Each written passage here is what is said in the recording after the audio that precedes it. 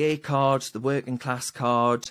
I'm supposed to be a product of the left. I'm supposed to belong to the left, be a proponent of left-wing values. I'm supposed to basically act like I'm a victim.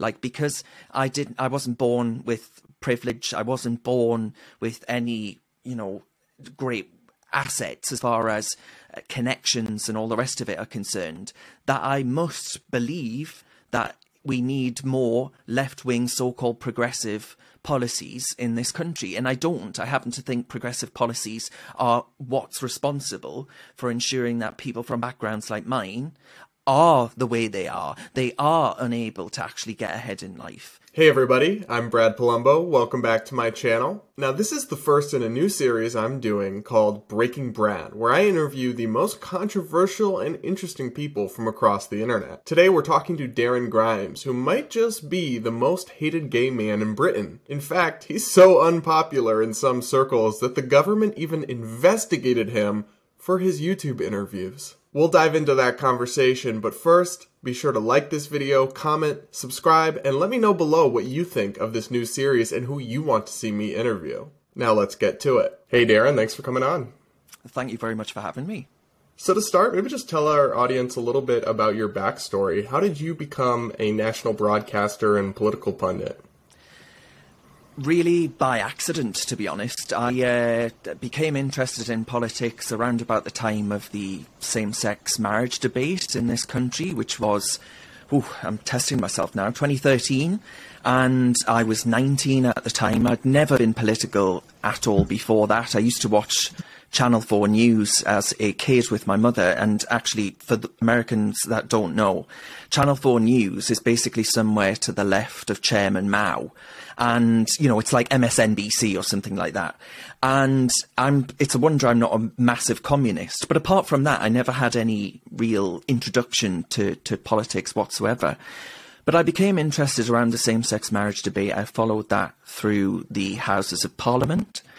And I caught the bug from there, really. And I applied in 2014 for a spot on the BBC's Generation 2015, which was for first-time voters. I was in that election of 2015 a first-time voter. And basically, the BBC, the national broadcaster in Britain, is responsible for creating the beast that it now views as Darren Grimes. So, well done them. That's hilarious, and that's how you got involved with Brexit, right? I know you were a big Leave campaigner. Tell us a little bit about that. Absolutely. So originally, I was a member of the Liberal Democrats. Now, the Liberal Democrats in this country were, at that time, when I first became interested in politics, in coalition government with the Conservatives.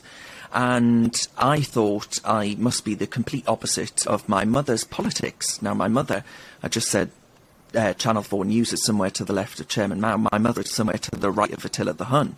And I thought I must be the opposite of my mother's politics. So I thought I must be a liberal.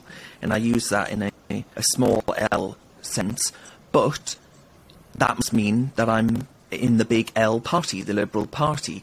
Now, the Liberal Party, actually, as it transpired, has long ceased to be anything that you and I would view as liberal, right? You and I would view as liberalism. So I quickly realised that actually, you know, just because I don't share my mother's politics, which actually I think I do, to be honest with you, but teenage angst and all that. And I thought, right, well, where do I sit now? And I started to think about it a bit more, and David Cameron, then Prime Minister, had just won a majority on a mandate of saying, look, if I win an outright majority, I will guarantee that we have an in-out referendum on Britain's status within the European Union. And I started to think about that, as many people did, right? This was a relationship that we'd had with the EU for 40-odd years. Obviously, I wasn't on this planet at that time. And I think most of the nation hadn't really considered in any great depth our relationship with the EU. And I started to think about it, and I thought, how can I, as a liberal, argue that we need to devolve power as close to the individual as possible, whilst also arguing that we need to give more and more away to what I view as a remote and unaccountable institution in Brussels and Strasbourg. It did not make sense. I couldn't square that circle in my head. So, yeah, that's why I started to campaign for Brexit. I set up a youth campaign, and the rest is history. Yeah, so I mean, I never obviously really had much of a dog in the fight, but I always was sympathetic to the Brexit argument on the grounds of sovereignty. I mean, some people were opposed to Brexit because they opposed the actual outcomes of the European Union membership in terms of immigration or trade. I tend to be pretty liberal on those issues, favor more open immigration and more open trade, but I ultimately think that those policies should be dictated by your nation, not by another nation, especially because the EU is not I don't have a ton of understanding of it, but from what I understand, it's not exactly a democratic institution, right? You don't have a whole lot of say over what the EU is doing in your name, do you? Absolutely not. And actually, I think the current scandal, the corruption scandal that's wreaking havoc within the European Parliament itself right now, where there are allegations, very serious allegations being made about cash for access, essentially, for some regimes around the world potentially handing over suitcases, actual suitcases of cash, kind of stuff that we see in sort of mafia films, suitcases of cash over to get votes, essentially. So it's very, very divisive right now. And I think that's because a lot of people say, well, I have absolutely no idea, ultimately, who it is that represents me in the European Parliament. You know, European nation states, the remaining 27, but it was 28 when we were a member, are of the view that actually we have absolutely they have no accountability and we have no say. You elect people, but it seems to be sort of shadow boxing, right? You're not really getting anything out of it. It's not meaningful in any way. And once you start having nation states think about these issues, as we did in this country, as I've just described, I think you do conclude that actually it's better that, and I am a conservative, I believe in the nation state, but to actually think about those things, and you start thinking about the powers that your nation state has handed over to this faceless bureaucracy, essentially. And I fear, well, I don't fear, actually. The EU can do whatever they like now that we're out, as far as I'm concerned. But I do wonder if actually this is going to be, the straw that broke the camel's back, essentially, because people are starting to think about this issue in places other than Britain. And some will conclude, naturally, maybe Hungary, that the EU just simply doesn't work for them. So with the entire kind of Brexit movement and your involvement, is that when the Darren Grimes hate club formed? Because I've got to say, you're like one of the most hated people, from what it seems to me, from like the UK internet, especially on the left and in progressive circles. I think only Piers Morgan might have you beat from where I sit, just, as an onlooker. What is it about you that pisses people off so much and has earned you this kind of obsessive following of people who can't stand you? I genuinely think that it comes down to, I went back to the same-sex marriage debate, right, when I first became interested in politics. If you consider the reason for that is because, as you know, I'm gay, and I was interested in that legislation coming through Parliament. I happen to agree with it. Now, by the way, I do disagree with churches being forced to do it, which is why I agreed with David Cameron saying, we must have religious freedom to say no, essentially. Mm-hmm. So I supported it on that basis. And if you consider the gay card, right, you consider the working class card, I was brought up in what you might deem to be sort of, I guess, the Rust Belt. There's, something like that. It's ex-industry area called County Durham, and which is in the northeast of England. And if you consider the gay card, the working class card, the northeast in general is primarily thought of as being safe ground for the left. There are a whole host of issues in which I buck the trend, or what was the trend until Boris Johnson won a massive majority in areas like this in 2019. But all of those cards, the gay card, the working class card, I'm supposed to be a product of the left. I'm supposed to belong to the left, be a proponent of left-wing values. I'm supposed to basically act like I'm a victim.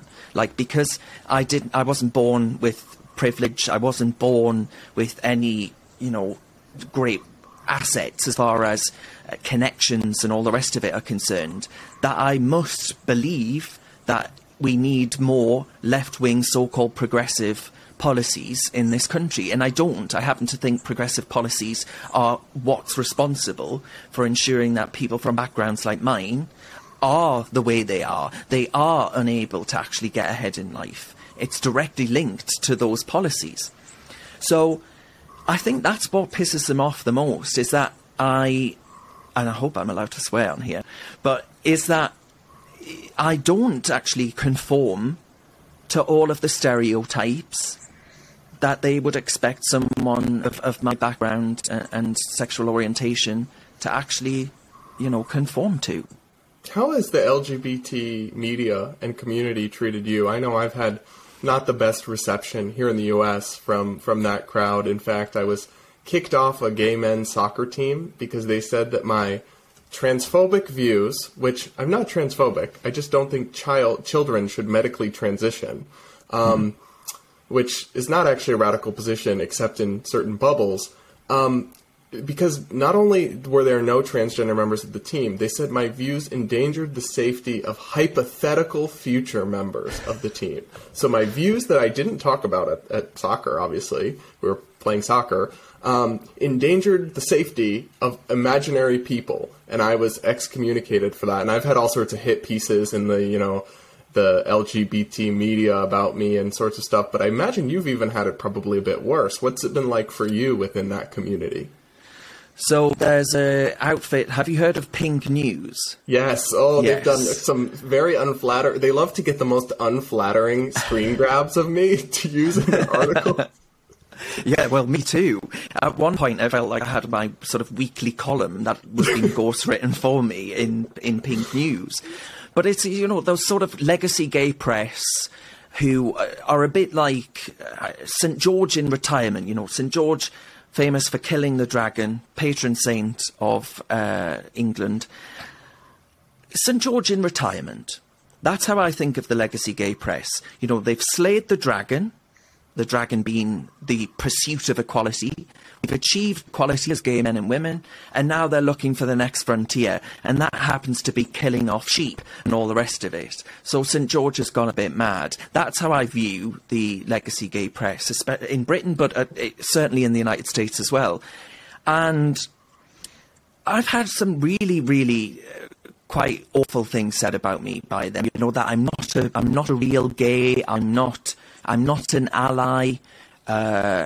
And frankly, I couldn't care less, to be quite honest with you, because if you are someone that genuinely believes that, as you've just pointed out, that the young people should basically be told that, you might not be in the right body, when young people already have enough going on up here without thinking about issues like that, and all sorts of issues, drag queens in schools.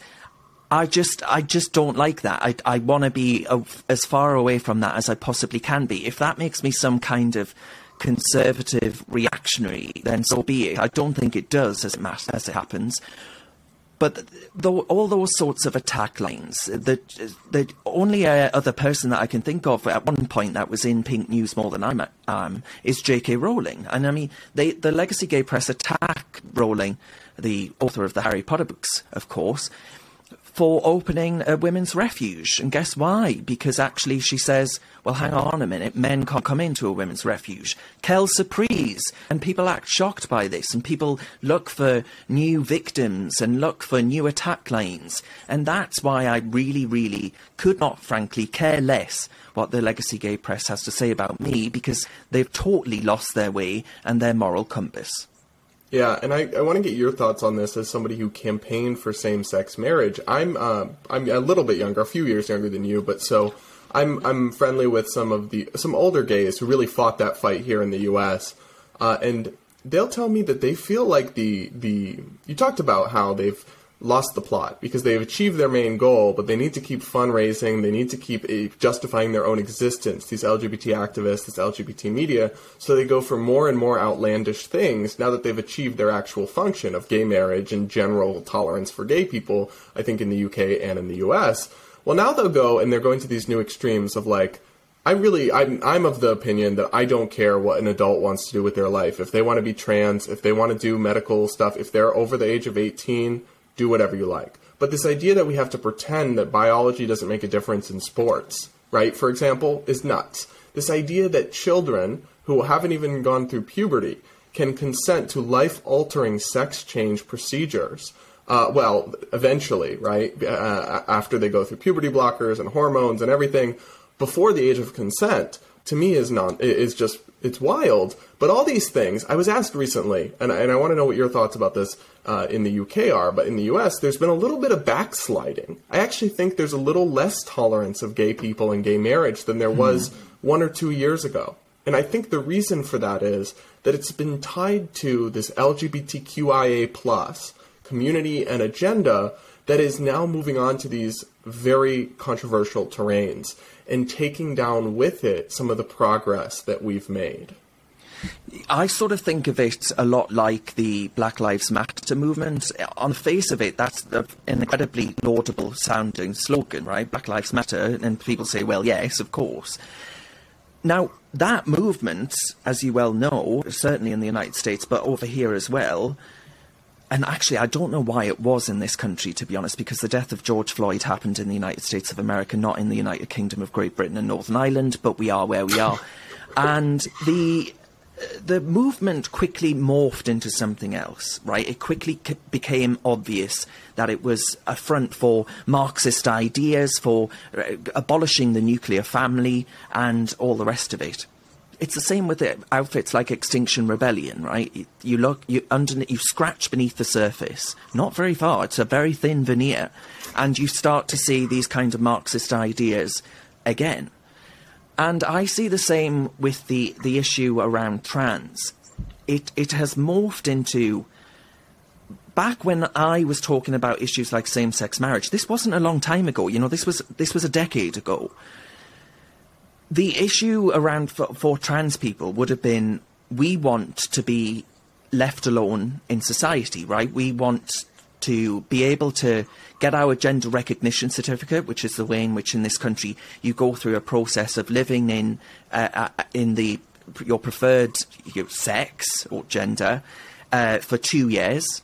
And at the end of it, if a doctor signs you off and all the rest of it, you get your gender recognition certificate. That, to me, actually verifying that someone has gender dysphoria, which is, by the way, is a pretty serious medical condition, right? It is you rejecting who you are, you rejecting your body, fundamental elements of your person.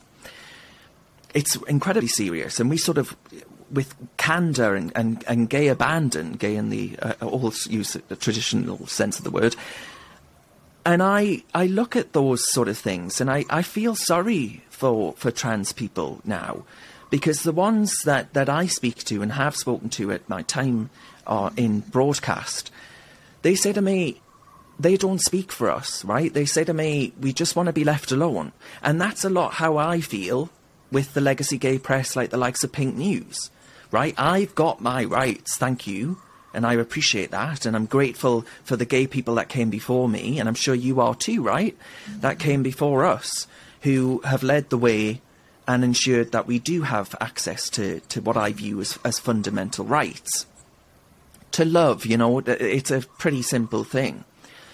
And for trans people, a fundamental right to safety, a fundamental right to equality in law, fine. That's fine by me. But now that movement has been turned on its head, and actually we're saying we need to strip away the role of the parent. And actually we need what I view as quite radical activism to be able to dictate what your child does and doesn't need. And again, like Black Lives Matter, like the Green movement, I think the trans movement has now been captured and is completely changing from what it actually used to be, which was very laudable and sensible for trans people to be able to walk about in day-to-day life and be left alone, not fearing that they're going to get their heads kicked in, essentially, and things like that. That I support. I do not support this current activism. And, you've got the likes of President Biden inviting what I would describe as radical trans activists into the White House. That's how far down the rabbit hole we've gone. And it's the same in this country. Sir Keir Starmer, who's the leader of the Labour Party, is the main opposition party in Britain, he couldn't bring himself to describe what a woman is, right? That's how far down this thing we've gone. And pandering to these people, and it beggars belief. It really, really does. And a lot of people say, I don't know why you get so het up about this sort of thing. And I say, it's because I recognise the consequences of it. When I was at school, I was a very, very different beast to what I am today. I was very, very shy. I was quite badly bullied at school around being gay. And to be honest, at one point, I imagine I hated my body, right? And I put myself in that position back then. And I think of adolescents like that, who are crying out for some kind of quick fix, right? You want to feel better about yourself. You don't want to feel this inward rejection that you've been made to feel, essentially. And I worry that we're going to have an entire generation, and this is pointed out in stats, the gender recognition and gender identity services in the NHS, our National Health Service, show a massive increase from when I was at school to kids today. You're talking hundreds of %. It's not minor. Where people are saying, I'm experiencing gender dysphoria. And it's because they view this as a way, and it's primarily young women, by the way, and there are studies which suggest that it's autistic women who have this deep-rooted loathing of their body, as many teenagers do, and they think that actually the fix is through gender identity. And at some point even, and we had a famous court case in this country in the case of Kira Bell. And Kira Bell had transitioned through the gender identity clinic. We only have one for children in this country, and it was called the Tavistock, the NHS Tavistock and Portman Trust. And she went through that, and she had 2, maybe 3 appointments with them before they said, yeah, happy to go, we'll put you on puberty blockers, generally irreversible they may be, but let's do it, we'll go full speed ahead. And now she feels that actually she should have had more in the way of medical professionals saying, well, actually, we're not sure that this is the right path, a medical pathway is the right one, maybe actually we should pursue more therapeutic options. And that's what I would have hoped had young Darren Grimes. I never experienced any kind of gender dysphoria. But had I been assuming that that was my, get out of jail free card, that actually that would be what makes me feel better in life, that we would have medical professionals who step in and say, oh, I'm not sure, maybe we should do some talking therapies first. But now, Bradley, guess what? You're told that to pursue therapeutic options is conversion therapy, right? Yeah. You are converting that child. And that breaks my heart, because these kids tend to need a hug and a friendly home, right? Not to be, chopped to bits, mutilated, in my opinion. I realise that's very graphic language. But yeah, I think the whole thing has totally lost its way. And that was a very long-winded way to answer your question, so I do apologise. No worries. I want to shift gears slightly and talk about the scandal that got you literally investigated by the police for your journalism. Well, there have been a couple of those. But yeah. Sure. But the one where you interviewed this historian on your YouTube channel, which we'll link to and people can check out, and he made what I think can fairly be described as an offensive comment about slavery. And you later said, I don't agree with this, and I should have caught this in the moment. And, most people, that's the life of a broadcaster, right? Like when you're interviewing hundreds of people, when you're covering all this content, somebody might say something on your show that's offensive. In the U.S., it's just insane to us as a concept that would become a police matter. But you were actually investigated by the Metropolitan Police for something a guest said on your YouTube interview. What? Yeah. Yes, it was under Section 24 of the Public Order Act. Now, the Public Order Act of 1984 is a piece of legislation passed by Margaret Thatcher. Now, it was passed at a time when we were having riots on the streets, right, where there was a real breakdown in public order. So it was a necessary piece of legislation to bring about peace and stability in this country. But now it's being used to actually say, well, you as a YouTuber, as a content creator, are responsible for the broadcast that you put out. So if you broadcast racist views, then you are complicit. And by the way, I would struggle. I think David Starkey, you may find what he said to be offensive and it may not sit right with you, but I think he has an absolute right to say it, by the way. And I think we ought to hear these views, as I think Kanye West should be able to air his views. Sunlight is the best disinfectant, right? I agree with that. When we're able to actually hear these views, we're able to challenge them, and they're not allowed to fester in the darker parts of the internet. So, putting that to one side, I was told that I got this email, so it wasn't through any formal channels, and it said, we want to bring you in for an interview and potentially arrest you under the Public Order Act for broadcasting this interview. And I immediately got on to the Free Speech Union, which was in its infancy, really, but very necessary in this country. There are all kinds of really, really wacky stuff when it comes to speech and debate in this country. Cancel culture running absolutely rampant. And the Free Speech Union helped me out. They got me a solicitor and we fought it. And actually, almost in concert with Dr. David Starkey, because he had exactly the same solicitor. Now, Dr. David Starkey, I don't think looks at me favourably, but you may think that's fair, you may think it's not fair. Ultimately, I wasn't the one that said it. And I think that's your fundamental point, isn't it? That I wasn't the one that said it. Even if you do think it's offensive speech or unlawful speech, which I don't happen to. Yeah, I mean, I believe. also don't think he should be prosecuted for it. Because no, exactly. In the U.S., right, we have the First Amendment, and that includes the right, it literally included the right of literal Nazis to stroll down the street in a Jewish neighborhood and spew their hate, because we believe in this country that even hate speech is free speech, right? Because who gets to decide what's hateful? When we start locking people up for their ideas, for the things they've said, or prosecuting them, or investigating them, that has a chilling effect. I mean, Martin Luther King Jr. would have been imprisoned, right? Every radical activist who's pushed progress in this society, I assume this is also true in the UK, was at one point considered a heretic, right? At one point was considered offensive, extreme. And some things genuinely are offensive and extreme, but we have to allow them in order to have free speech. So I look at the UK sometimes, and I'm like, because we're so similar, because we share a culture, we share a common law, but we have a First Amendment, and you guys don't. And so when I see this kind of insanity, like the police investigating you over an interview, over words, it reminds me, like, that's what the US would be like without our First Amendment. We would really start to slip. And we don't have a codified constitution in this country, right? We just sort of have unwritten...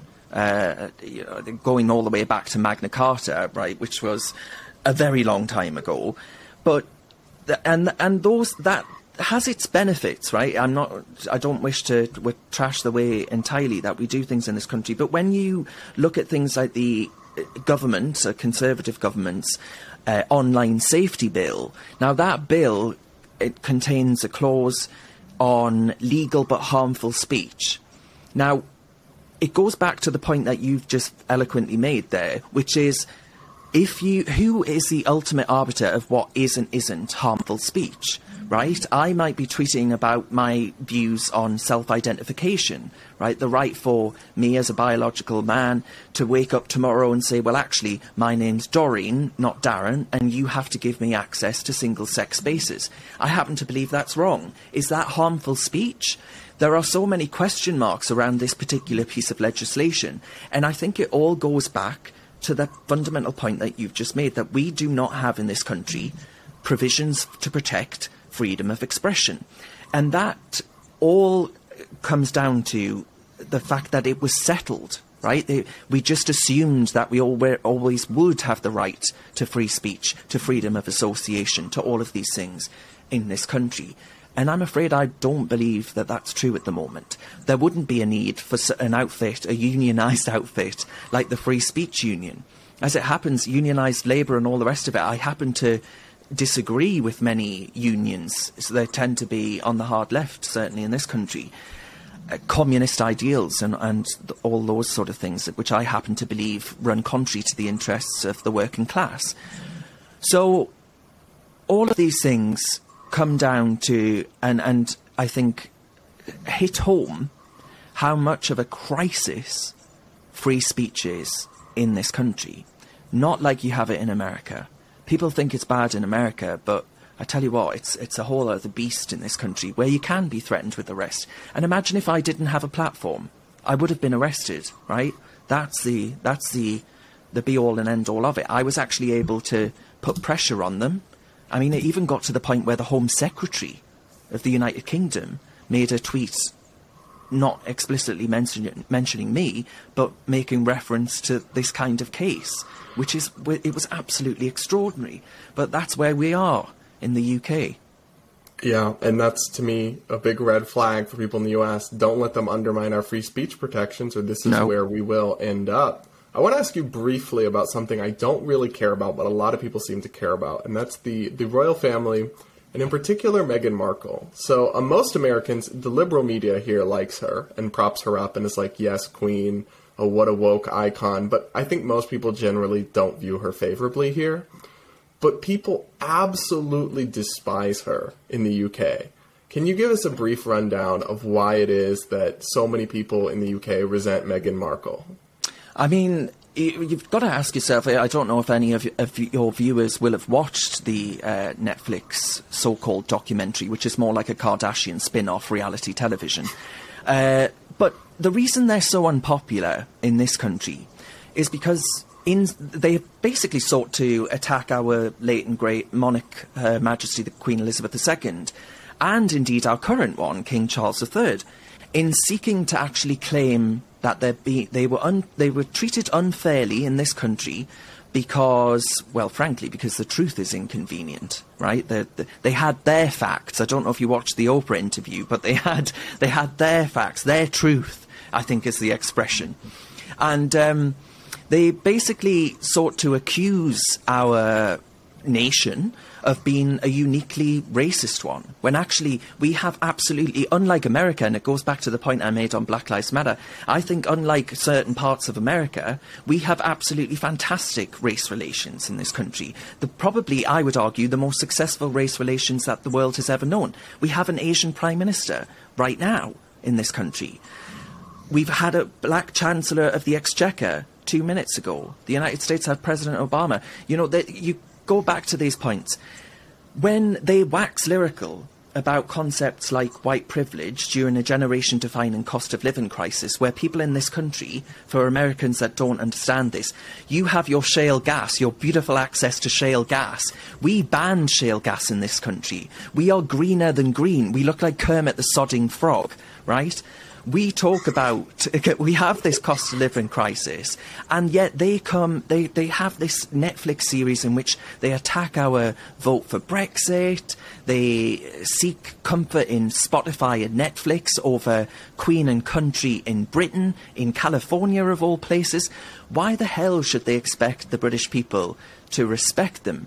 If you look at the polling, Will and Kate have a net rating, who, of course, William will be king one day. They have net ratings of plus 62 and plus 57. I believe that's according to YouGov.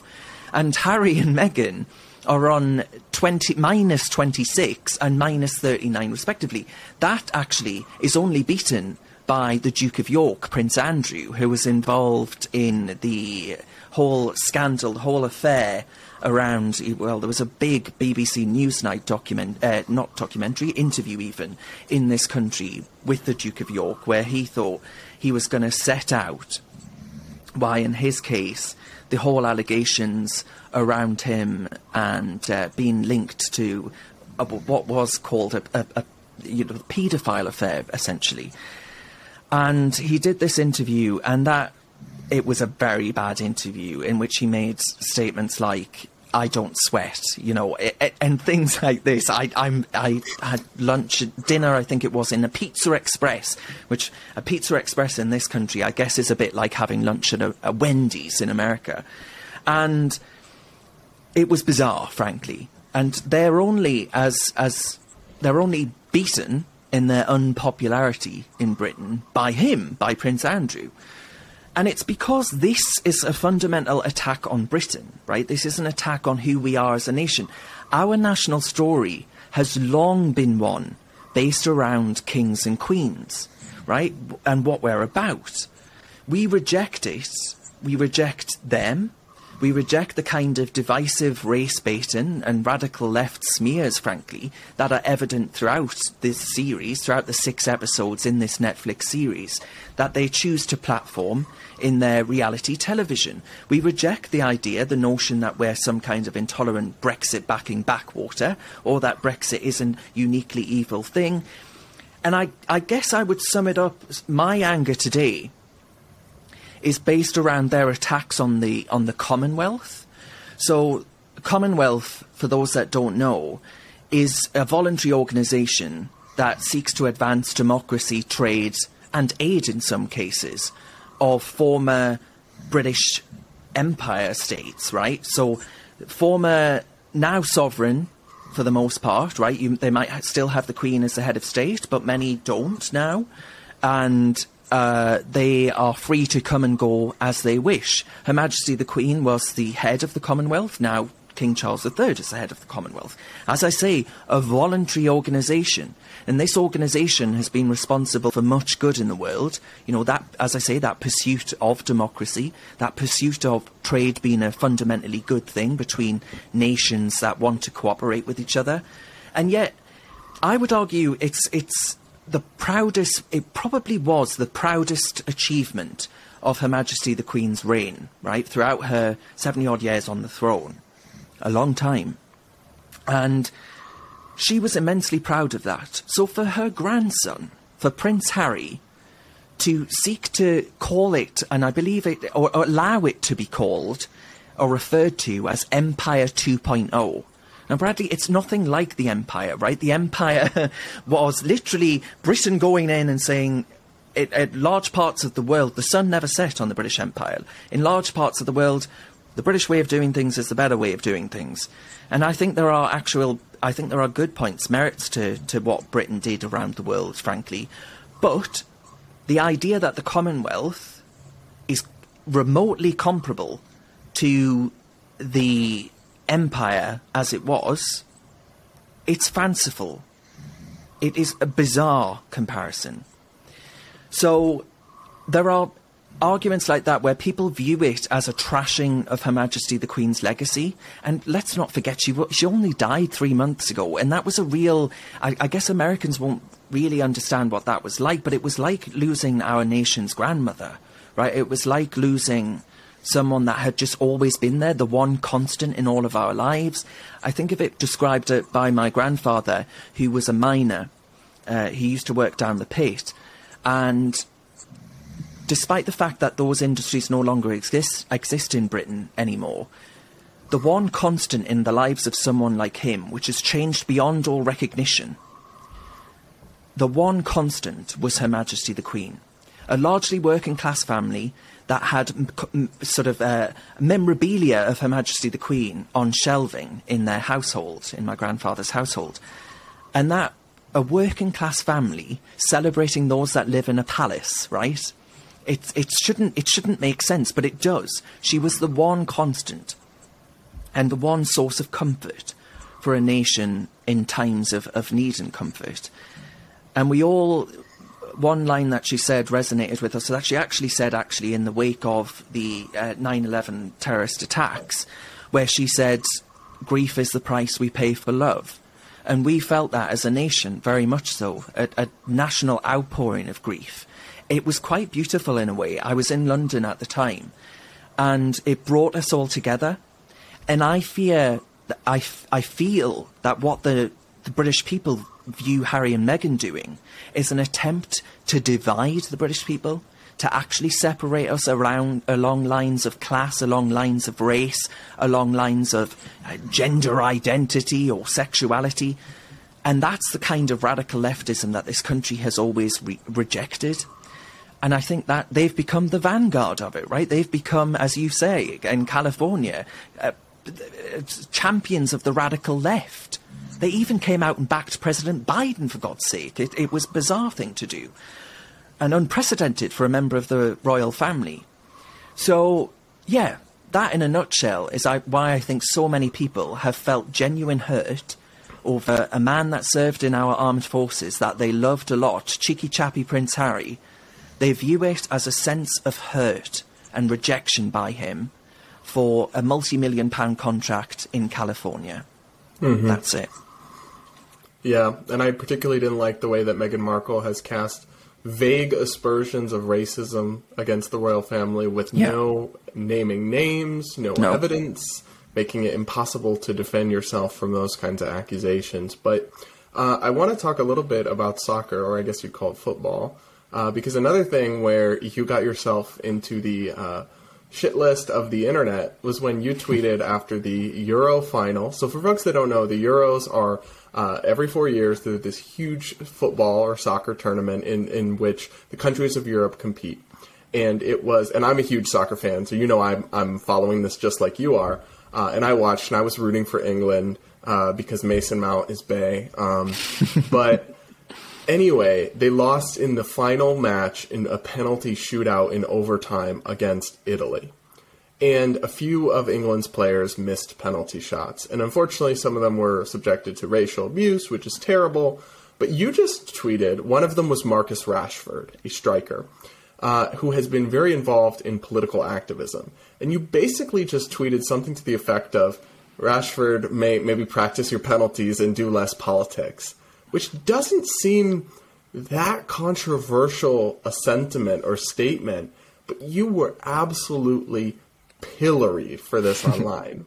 Why? I mean, Marcus, I will hold my hands up and say that I probably regret making that remark after being quite upset and probably after one or two pints. Now, I, on the whole, do believe that actually Marcus Rashford, for a lot of it, became...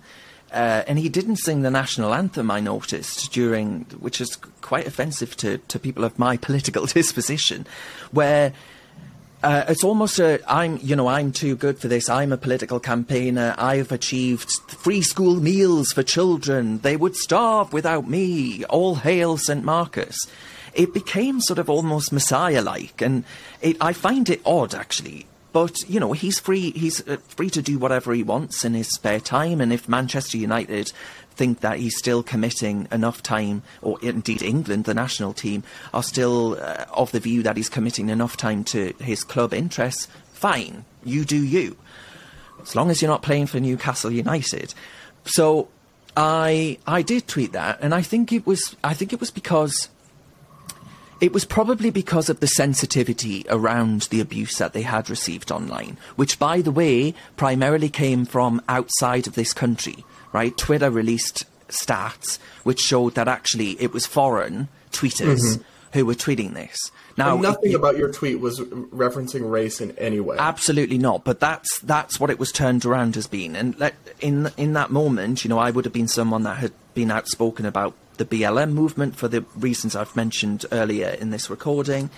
And I would be viewed as being on the reactionary right when it comes to Black Lives Matter. So I think that I was pigeonholed as being, oh, well, he must be a racist. He must be saying this because Marcus Rashford is black. And actually, Bradley, I would argue that we're denying black people, or Asian people even, or you name it, whatever the colour of your skin, we're denying people of their agency when we say we must be offended on that person's behalf, right? We must find accusations of racism to level against people for any criticism that they make against black players, Asian players, whatever it may be. And actually, it was nothing to do with the colour of Marcus Rashford's skin. And I happen to believe, actually, most footy players, and I don't know if you agree with this, but most footy players and fans couldn't give a hoot what the colour of the skin of the people on the pitch is, as long as they're playing a damn good game and they're committed to playing a damn good game, working hard for the club, right? The club's interest, to advance up the Premier League, to advance up the Championship, to advance up the Euros, whatever it may be. And they don't care they don't care at all, even, about the colour of someone's skin. But everything now is viewed through the the lens of race, even. Whether that be Meghan Markle, whether that be Marcus Rashford missing a penalty. So many things are viewed exclusively through that lens. I mean, I'm a racist apparently for criticising Meghan Markle as well. You know, a lot of people, certainly in the United States of America, when she was introduced to the royal family, said, I had no idea that Meghan Markle, you know, had a black mother, for example. Right? They thought she was a white woman. So the idea that any criticism of Meghan Markle was just inherently racist is for the birds. So yeah, I think it's a race obsession. I think it's viewing everything through this identitarian lens that has completely driven supposedly rational people totally mad. I will say I find the coverage of the Premier League and of football more broadly completely dearth of even the slightest bit of center-right sane voices. Yeah. Every pundit, every commenter, and then the people like Piers Morgan who do provide a different view are doing so from the outside, from like a different perspective, not the mainstream sports media.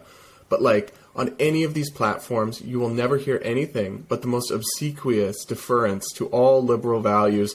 No one would have dared to say, why are they all kneeling for the national anthem every time? What is this accomplishing? Edison Cavani, and not to go down was absolutely unfairly scapegoated in the name of racism. He said the word negrito, which in negro is an offensive word in English, but is just the word for the color black in many Romance languages like Spanish and Italian, I believe. And so he was using... And then they banned him for several matches for a racist term. And everyone's just sitting around nodding like this isn't insane, even though none of his teammates were offended. So why is it that football has become, in the UK, but also throughout the world where it's covered, the Premier League and everything, such a bastion of deference to liberal and center-left and progressive voices? Why is it so dearth of any counterbalancing semblance of a force? I think it's because actually in this country, football probably does have a past of you know, racist chants, homophobic chants, misogynistic chants, you name it, right? Football had a history of hooliganism, of people shouting things that, you know, are offensive, that aren't nice at all. So in order to shake off that past, they've gone so far the other way, where if anyone dares disagree with what is viewed as the you know, the zeitgeist of the moment, or viewed as what's in right now, taking the knee in right now. England was still doing it during the World Cup, right? George Floyd died in the United States of America, and that act of taking the knee was heavily linked with him. And you have British people just saying, but no one in this country is racist. We have so many black players who are fantastic starting for England. I don't understand why they feel the need to do this. And so you've got those that are paying for their season tickets, those that are paying to watch on Sky Sports, which, by the way, is owned by Comcast, which probably tells you everything you need to know. But we're being force-fed a diet of, this is what you should think, this is what's in right now, right? This is when actually I just want the sport, right? I want my sport to be divorced from politics. Is that really too much to ask? Well, I was struck by this when I forget what broadcast, but there was some event or match where Premier League players, or England, I forget who, they were kneeling for the anthem, and the crowd booed them. And all three of the pundits talking said, wow, it's such a shame that the crowd is racist and supports racism and opposes protesting. Like, no, they're not booing because they support racism. They're booing meaningless virtue signaling. Yeah, yeah. And it's Exactly. like no one on this panel, maybe they do think it and they're just too scared to speak it, but either it's a total echo chamber or they're so scared of getting canceled and fired that they won't say the quiet part out loud that everyone is thinking. It's a very precarious line of work, sports commentating, and if you do say the wrong thing, that's it, you're out. You know, it is a very, very lucrative industry to be in. You're paid incredible salaries, and I think a lot of people are absolutely terrified of losing that. So it's better to conform to, you know, the status quo than it is to dare get out of line. I mean, there were a few footballers, as you say, that refused outright to take the knee or spoke out against it and said it was meaningless. And some black players, by the way, that said, actually, I think it's not neither here nor there. Why are we doing this? But I think what got me about that was the classist element of it. You know, football, it gets a lot of working class people out into stadiums. You know, I don't live too far away from St James's Park, right? It's 52,000 people. And they're 52,000 people who, most of them, a lot of them, don't have a lot in life, Bradley, right? They have their football and they have their jobs, they have their family. And football is almost like a religion to them, right? It used to be that you would have had church alongside your family, but actually, no, you've got football now. St James's Park is called the cathedral in our city in Newcastle. And all of that, to be told by your religion that, you know, you ought to be an outcast, you ought to be condemned for sins you haven't committed, i.e. racism. A lot of people took that really and continue to take that really personally and say, well, I'm not racist, so please stop rubbing my nose into your whackery and wokery that suggests that I am. You know, sod off, frankly. And I shared those sentiments. And for saying that, you're accused of racism and all the rest of it. So I think football is a unique case. It's, you know, it is our national sport. And it is increasingly an area where, you know, you say the wrong thing, it's on the highway you go. All right, well, to round us out, I want to know your most controversial food opinion. So have you ever had haggis before? No, but isn't it something gross? Yes. Well, it's like pig intestines and things like that. Ugh. And I love haggis. So haggis on Burns Night, which is a Scottish tradition. I'm not Scottish, but I like the tradition, where you have a dram of whiskey and your haggis and tatties, which is mashed potato. And it's the most delicious thing, I think, in the world. But a lot of people find that a very controversial view. And I actually think haggis was banned from being imported by the United States authorities until relatively recently. So There we are. There you go. All right. Well, Darren, thanks so much for joining us. Everybody, if you want to find out more about him and check out his channel, the links to all of that will be in the description. So thanks so much, and go Chelsea. Yeah. Thank you. God bless. All right, guys, that's it for today. Be sure to like this video, comment, subscribe, yada, yada, yada. Let me know below what you think of the new series and who you want to see interviewed from the most controversial and interesting people on the internet.